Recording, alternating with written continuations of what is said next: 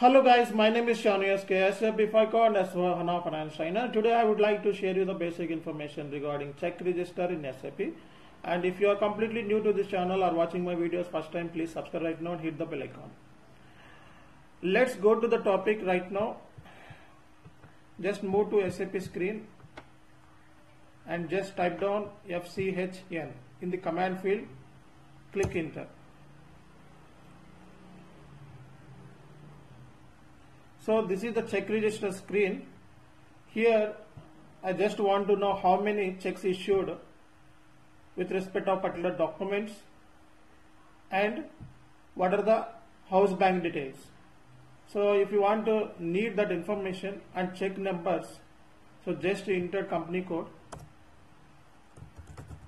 1 minute please, system is stuck. Just give the company code and house bank details, account ID details.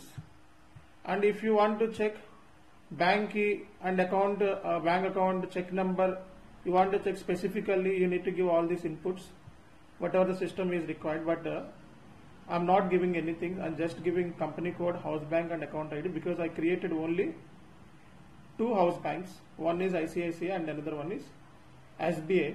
For ICICI I need to check how many checks are allotted for clearing. So at the time of automatic payment program run, so checks will be, once you go to printout option, then you need to give the variant. Finally you will get the details, like so how many checks are issued. Here you can see. So these are all checks, numbers also there here. So these are all checks issued. So the checks numbers we can find out in this place, and this is document type, document number and payment date, currencies, and totally I have cleared 74,800 rupees through check. And bank key details, account number details also given in this place. So like that you can also check by using the transaction code FCHN.